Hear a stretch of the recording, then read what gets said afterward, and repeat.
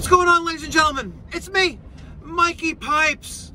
Thank you so much for tuning in to today's video. We're heading to a service call in Woodmere, which is in Nassau County, part of the 5 towns on Long Island in New York.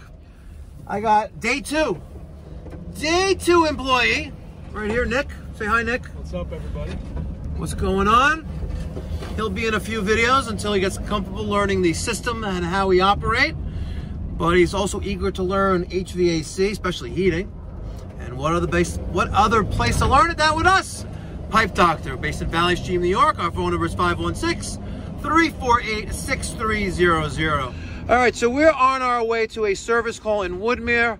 Actually, Frankie was at this service call a few weeks ago. So technically, this is a recall for him. But he's not here because he's no longer with the company. He was terminated. And we have a leak under the kitchen sink. And the customer is very upset. They actually sent me a text message that he's very upset about it. He was here for a long time making the repair go away, making the leak go away, but now the leak is back. So I got Nick, who has been hired to help us with our plumbing division and also learn heating and air conditioning. And we're gonna throw him into the pool and just see if he can swim. What do you guys think? He can swim? You think he can swim? They do. Yeah, he does. There we go. All right. Smash that thumbs up button if you haven't done so already to this video. And if you haven't subscribed, please consider subscribing. We're right around the corner. Let's go see what's going on. Timer flash 7 times. BTU system. You ain't testing, you're guessing. All right, lead the way. Housekeeper. William, relax. Yeah.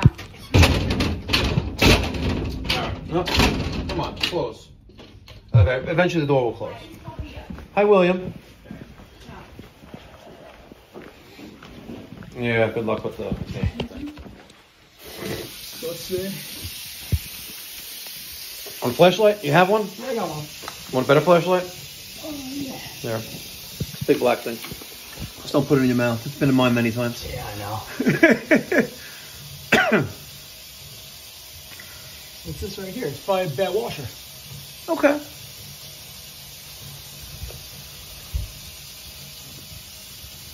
And this up here.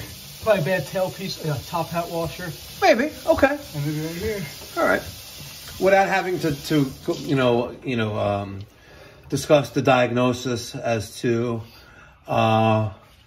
what happened, how we can correct it, and why it happened, we're just going to make the repair because technically it's a recall. Yeah. And under normal circumstances, because we replaced the dishwasher tailpiece. That's what I'm thinking. I think it's just leaking from here, building up right here, falling down. So it's probably the top hat washer. Maybe. That's what I'm thinking. Okay.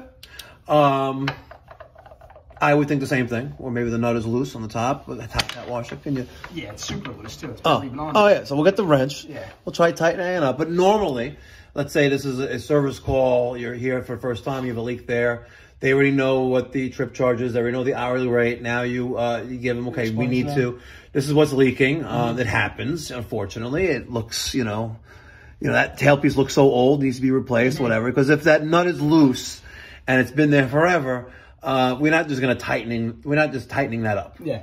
Right. The first thing that comes to my mind, you have these MSNBC specials online where these TV people rig the water heater, they loosen up the nut, and then everyone sells them a water heater. Yeah. Right. But it just needs to be tightened. Yeah. Why is it loose? Let's think about that. Why is it loose? It can be loose because of normal wear and tear. Yes. But if it's old and older and maybe signs of an issue with it, that nut. It's rusted. Yeah.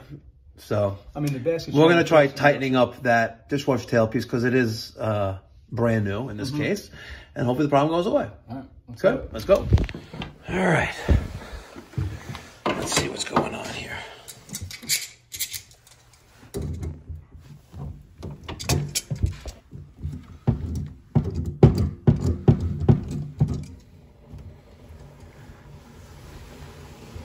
We also need a Phillips to remove the dishwasher, if you have one. Just make it easier. Why, what do you do with the tailpiece? Well, aren't we going to switch this out? The tailpiece? Yeah. Why? Just because, aren't we going to switch it out? Or It's brand new. We're just going to tighten it all up? I would try tightening it up first. Okay. Personally. Yeah, let's see. How's the top hat washer look? It looks good, actually. It looks brand new. Okay. Yeah, that does look brand new. Yeah. Okay. One observation. If you notice there's Teflon tape on the threads of the strainer, I usually don't. I would use dope. Yeah, Pro Dope.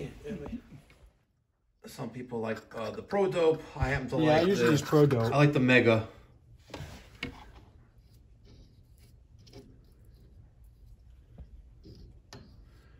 And an observation, a side observation, is next time remove the Teflon tape. Yeah, true. Yeah. My fault. I know, because they're going to comment, by the way. Who them? The people that Should I remove it right now? No, it's fine. Oh, the people, I think that the homeowners. No. I don't care what the people say. No, but there's actually a company, or there was a company in Las Vegas that used to, they go up people's attics and their crawl spaces, their basements, with a tablet, with a camera, the Google Glass. You know, it might be bad. I think this basket strainer is bad. It's not even threading on. Oh, look at that. Interesting. Let's just replace it. All right, yeah. Good call. All right, so for shits and giggles, we're just going to loosen up the trap. And if you notice, that's all done wrong, by the way. That's a 2-inch PVC LA trap, and that needs to be a 2-inch. Sorry, it's an 1.5 PVC LA trap, and that should be 2-inch. Also, if you notice, see how it's there's a TY there, right? That's rolled up on a 45 with that 45 in it.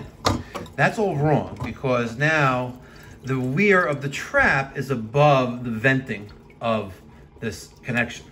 So no bueno. So we're just going to try taking that tailpiece and threading it onto a new basket strainer just to see maybe there's something wrong with the nut. You got the other nut? No, I have this. Oh. Just thread it onto it. See if it no, that. What? Take the nut off the tailpiece. Oh, and just throw it onto here. Yeah, see if you could tighten that up, or maybe the nut on the tailpiece is stripped. That will save us the aggravation of taking out. That looks like it's solid. You're not gonna. Yeah. Yep. So the problem is the strainer, the basket strainer. Yeah, let's just take it out. Yep. Good call. And it looks like we're gonna be the same type of basket strainer. We can loosen up that nut right below that Teflon tape and drop the whole strainer assembly and replace it. So let's review the service call, the previous service call. Now, I know you're not Frank, right? But Frank saw the immediate issue. Doesn't want to come out? Now my hands are all slippery. Oh. Yeah. We know that the tailpiece, right, according to Frank, was defective and was causing the leak. It's been a couple weeks since that was done. Now we're back again.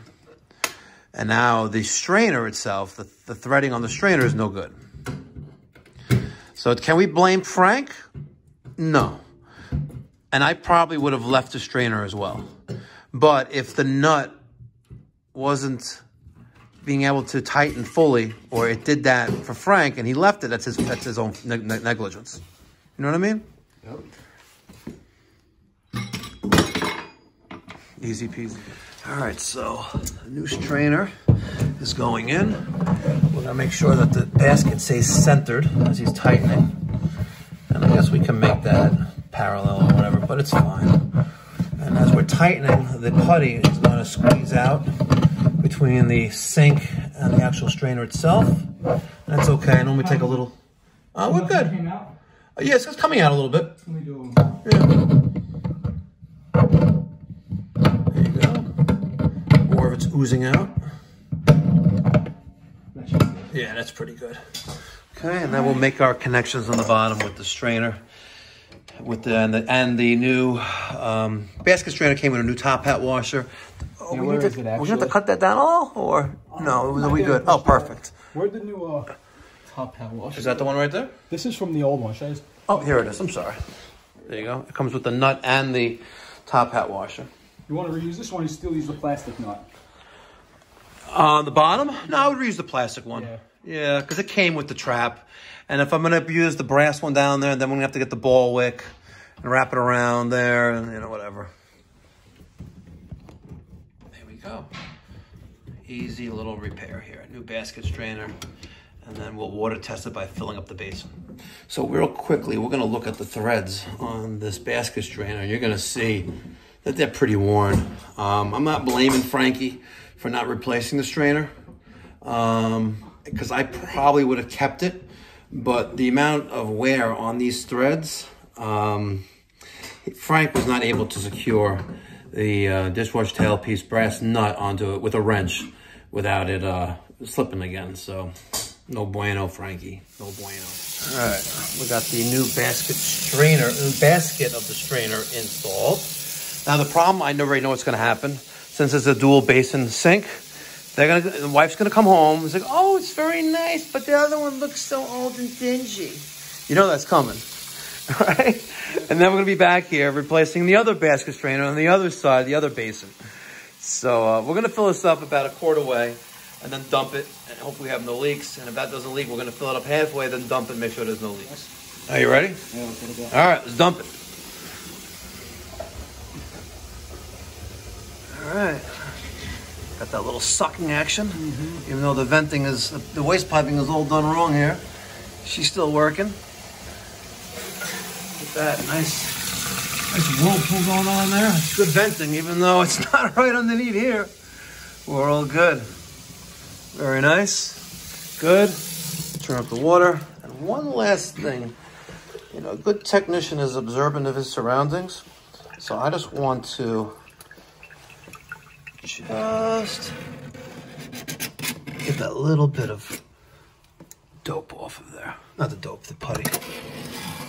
Look at that. Very nice. And you know what they say? If you're not calling Mikey Pipes, you're getting screwed. There you go. That's right.